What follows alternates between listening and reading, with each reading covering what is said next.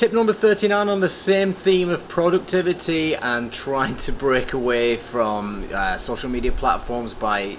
limiting your notifications and setting your screen time is to remove the digital distraction away from mainly your phone, but try and turn on do not disturb for the periods of time or set periods of time when you don't want to be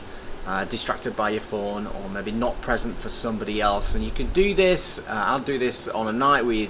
punch the button and it says do not disturb, or you completely mute everything, or you silence everything and you put your phone away and you just don't pick it up. Now you can do this throughout different times of the day, so you know, if you're studying for an exam, if you've got really tough work to do, if you want to be really present for somebody, say you go out for dinner, or you go out for a coffee, or you go out for anything else, the worst thing sometimes you can do is be continuing to talk to somebody and then do this, which I try not to do, and my family tell me off for this sometimes, but try and hit that do not disturb button, certainly in times when you don't want to be distracted away from whatever you're doing. Use that button effectively and get the most out of these devices rather than them use you. So turn on your do not disturb, but try and be present for people, and jump in tomorrow when we'll go into tip number 40.